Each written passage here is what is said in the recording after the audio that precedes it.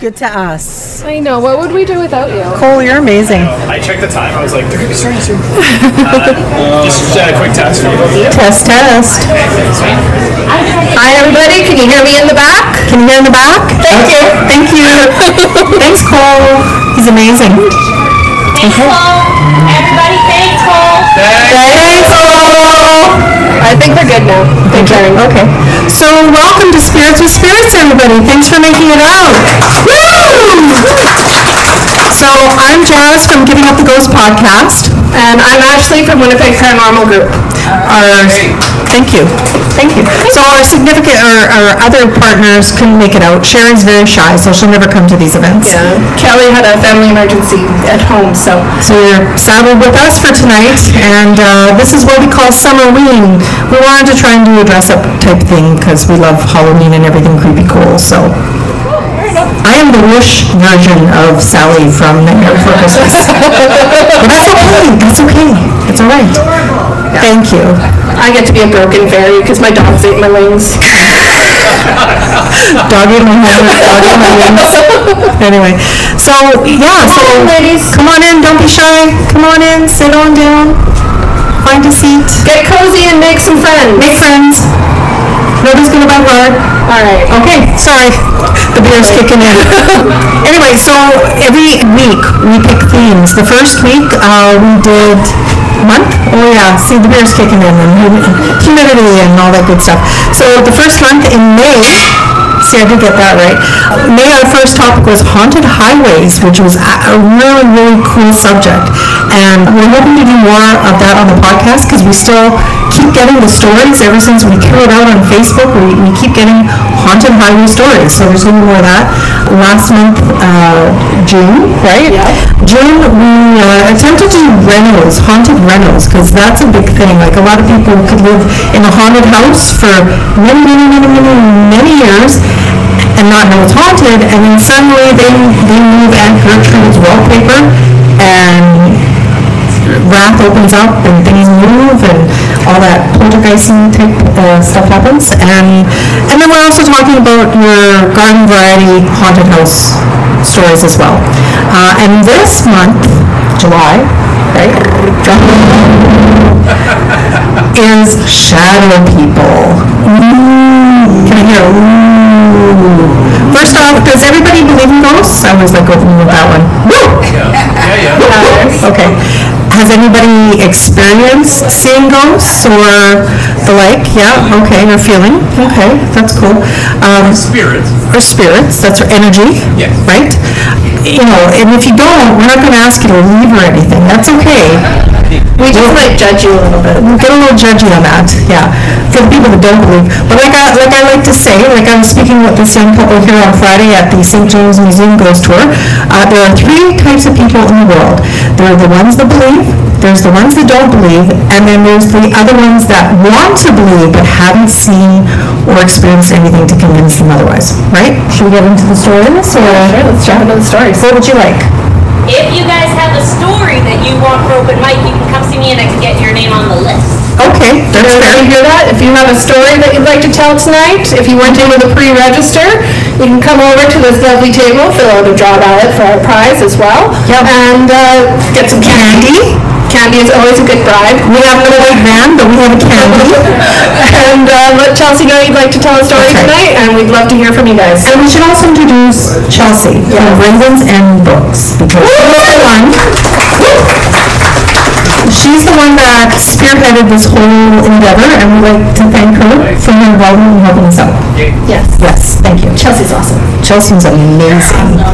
So we got the story, so that's how it's going to go. We're going to talk about shadow people. Get some liquid courage happening. Come tell your story at 8 o'clock. No judgment. We want people involved. And free candy. There's candy and booze. So whatever is your poison? The booze isn't free though. Oh, sorry, no free booze there. Just the candy. Let's be very clear about that. So anyway, as the beer is kicking in. All right, so shadow people. Did I ask that? I said people believe in ghosts and stuff, right? Shadow people experiences, right?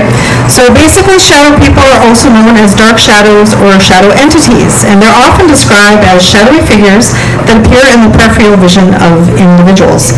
They are frequently reported as being humanoid in shape, sometimes wearing a hat, and commonly referred to as the top hat man. So just to interject here, and I ran off the track quite a bit, choo-choo and all that good stuff. If you've never listened to Giving Up the Ghost podcast, again, Winnipeg's first and only paranormal podcast, doing it 5.5 years, we've interviewed many people who have had Shadowman experiences or top hat man, which is something I've never heard of before. They don't have to go together. You can have a Shadowman or you can have a top hat man. That is a Shadowman. So, and that's a universal thing, because I've heard other podcasts and ghost shows down in the States, and top hat man is a big thing. yeah. So anyway, I just had to interject that. So basically, these figures are usually seen in fleeting moments and can disappear as quickly as they appear. So the characteristics and descriptions, again, humanoid shape. Shadow people are often described as having vaguely human form, though without discernible facial features or details, dark and opaque, and they are characterized by their darkness and opacity, appearing as silhouettes. Movement. Many people suggest that shadow people move quickly and can appear to glide or float. Peripheral vision. Sightings often occur in the peripheral vision, making it hard to get a clear view, I guess, like the face, right? Like kind of blurry and all that good stuff. And then the top hat man, of course, a specific type of shadow person, the top hat man is distinguished by wearing a tall hat and sometimes a long coat. So this figure is often perceived as more sinister. Where and when do shadow people often appear? So basically homes, of course, sightings often occur in people's homes, particularly in bedrooms and hallways. And again, as we get into some of these stories, it's always like long hallways. I don't know what that means, but makes you want to stay away from the long hallways. Abandoned buildings, they are frequently reported in abandoned or old buildings and places of high emotion, which makes a lot of sense because energy, right?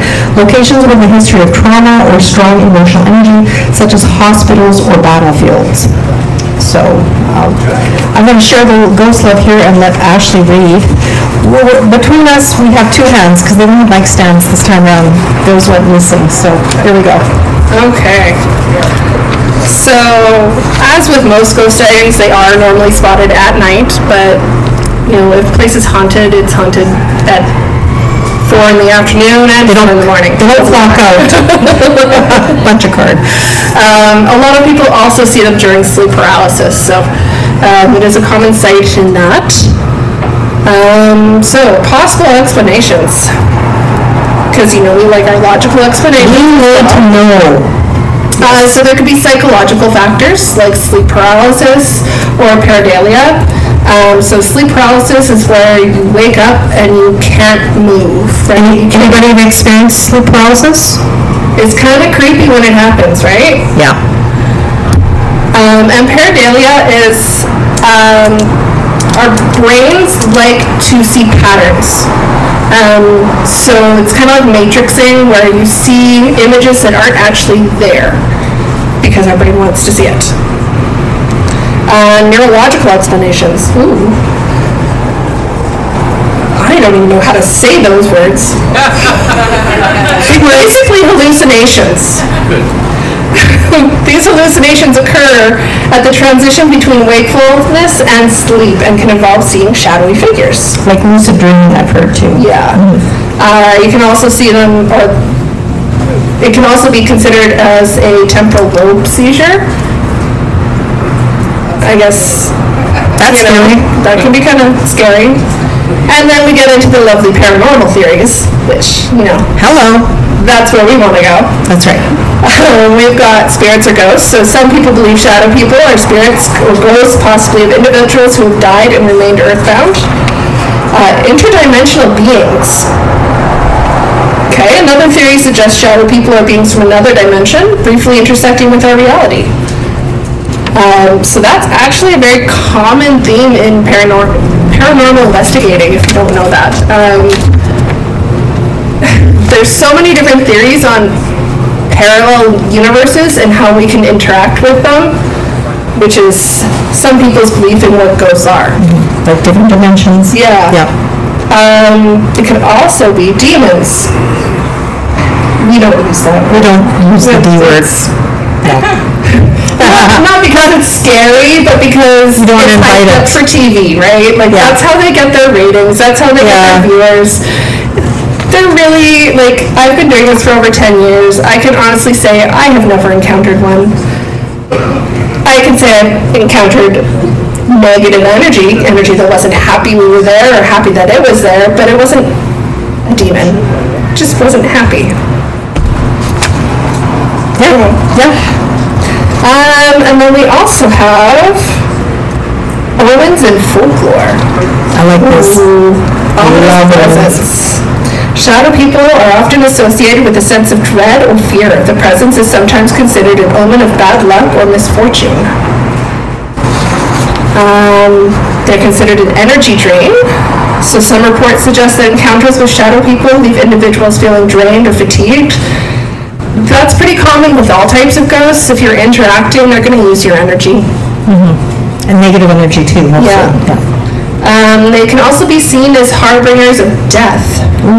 In some cultures, shadow figures are seen as harbingers of death, appearing before a significant loss or tragedy. All right. And then we also have the cultural perspectives.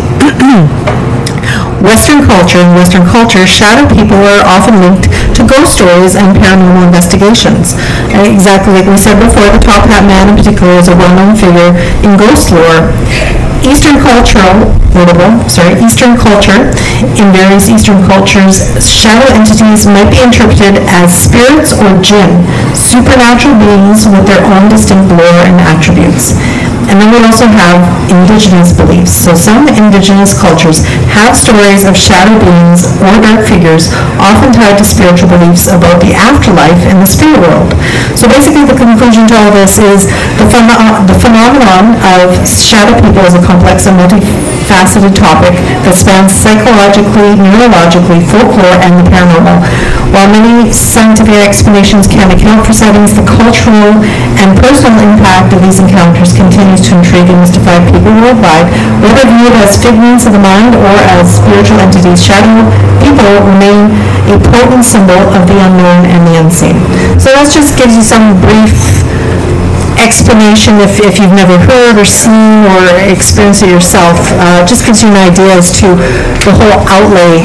Like, nobody really knows what they are, but I firmly believe I've had experiences with sleep paralysis, not for a few years now, but I did when I was younger. I had maybe about 8 years ago, and it's usually like lucid dreaming, like when you're lucid sleeping and when you're just you're asleep and you can't quite wake up, like you're groggy and stuff. And I thought I saw somebody in my house that looked like a shadow figure, and I would talk to it because I thought it was somebody in my family, and it wasn't. And then I just kind of went, I'm just going to go back to sleep now and pretend I didn't see that, and then I woke up. But I mean, like, there's the sleep paralysis aspect with shadow people. One part that Ashley talked about with respect to interdimensional beings, like different what was that word? Parallel universe. Yes, thank you. Mental is great. Parallel universe. I mean, I've heard really weird conspiracy theories, not that I buy into it, but a lot of different movie stuff that's pretty cool, that there's some people when they experiment with remote viewing, which is something the CIA developed, and people can kind of get themselves in a trance-like state where they transport their energy somewhere else, and somebody else has seen that energy and they report back that there was a shadow figure when that person showed up, just hiding. So I mean, there's a whole bunch of weird stuff we don't know about. Shadow people could be like just maybe not bad spirits, but maybe spirits that are no longer have a strong energy, and then we need to feed off energy is what I'm thinking. You know, like Yeah, I mean, this whole field is all theory, right? There's nothing, there's no science that will ever prove what we do, unfortunately. Yeah, and basically spirits are a science that humans have not figured out yet, that's what I always say. So, we did throw the topic out to Facebook, because I love Facebook, as dramatic as Facebook is. Just throwing out some questions if anybody's had any experiences with shadow figures or if they've experienced it. So here's some of the responses we got for some personal stories. Pablo said, I just see shadows move. Most of the time it's in my house. They seem to change shapes in the corner of my eyes or kind of wisp across hallways. There's that hallway again. Yeah. I hate long hallways.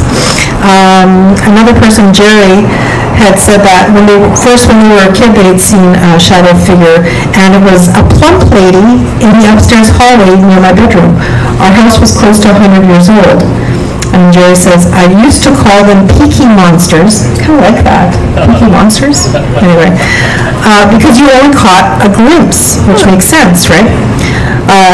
She said there was too many events to remember at the moment, but as an adult at an evening committee meeting, a very fast, smallish man going past the doorway.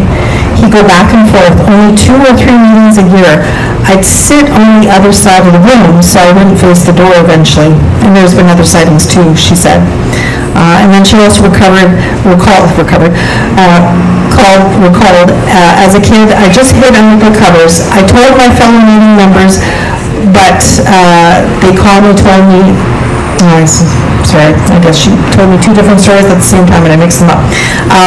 At these committee meetings, she had told her fellow, did anybody park in like a tow zone? There's a tow truck. And it's driving away with a car, by the way. Oh shit. It looked like a black SUV. From this street.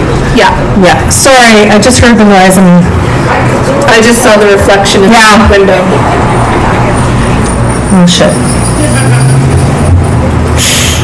Anyway, so this Jerry had said that she'd see this person at the committee meetings, and then she would actually tell her meeting members, but they commonly told her that she was imagining things. And then she also related that when she did see them as a kid, she would hide under the covers. The childhood home was in Winnipeg. She said my family was there since 1904. And then she says I was married there in the house, and I lived in there until 1973. At 20, she moved out. Lots of occurrences took place throughout the years. It seemed to stop when my parents had moved out in the 1990s, but other occurrences had followed me to Alberta. So, of course, I ask a lot of questions. I'm very inquisitive, so I said, maybe was it something that was attached to belongings from the house? And she just said, yes. So I think she already checked into that and she knew. So. Do you want to go on the next one and continue the next one? So this one is from Firebrand, and they say, me and my brother were on a walk back home one night from getting smokes, and as we were walking down Arlington from Selkirk, I saw a tall black shadow move fast down the sidewalk to our left, then vanish near a back lane. I noticed my brother look in that direction and asked him, did you see that too?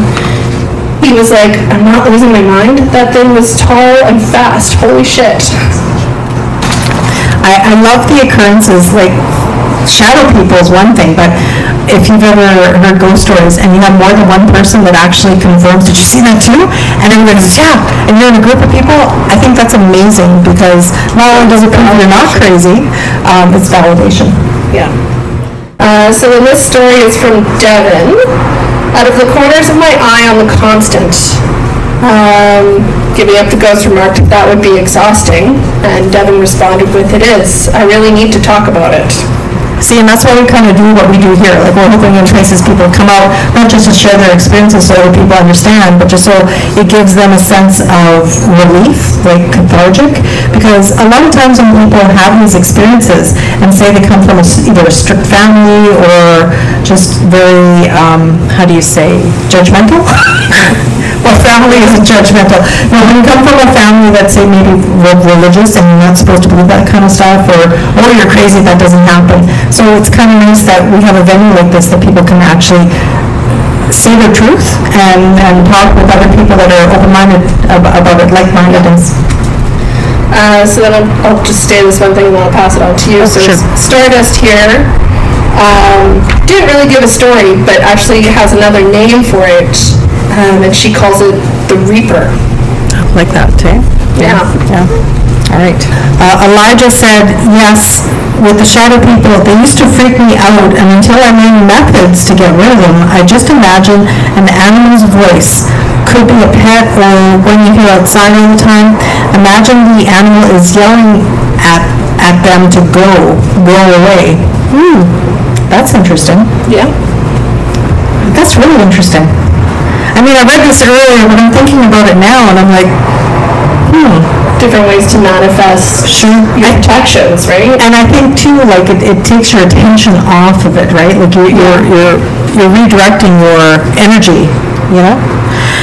Another person says, yes, I've seen shadow figures. The one I call him the Black Smoky Man. He touched my face with his long, smoky fingers. Don't like that. No, thank you. No. Does. Right? Yeah. Like to get that close? No, thank you. Another person, Krista, says, yes, this happens to me often. And we asked, in your current home or every home you lived in? And Krista said, pretty much every home and at work.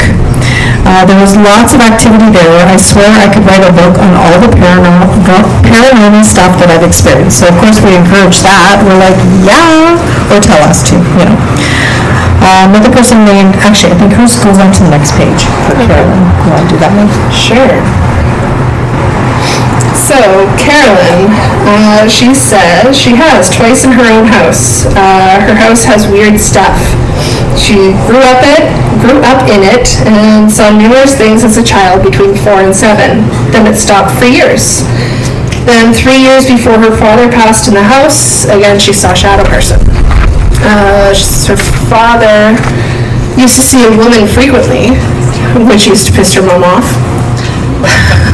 My father had all of his faculties. My twin brother has seen shadow people as well in the house a few years ago, although it doesn't bother me, which is good because I bought the house. Givinguptheghostpodcast asked, did you ever do a history search about the property? No, I haven't. Folks bought it in 1968, was built in 1960. Oddly, my neighbor, the first time I ever met them, the wife asked me if my house was haunted. I asked why, she said that, and I asked why. She said her daughter has seen weird shadows in one of the windows when no one is home. Go figure. I also had a point that was totally stable, talking to someone in the room at the foot of the bed. I asked her who she was having a conversation with. She said, my mom, of course. I said, oh, where is she? She pointed to the foot of the bed and said, she's there, waiting for me. Wouldn't you know it, that person died about an hour afterwards. She was to go back home the next day as she had been treated. I think that's supposed to be patient. Another patient spoke to her dead husband at the foot of the bed. My father used to see a lady at the foot of his bed in our house I'm in now. So, I mean, that's very common that, especially in hospitals or as people are getting ready to pass on, that they see their loved ones or spirits and energies around them.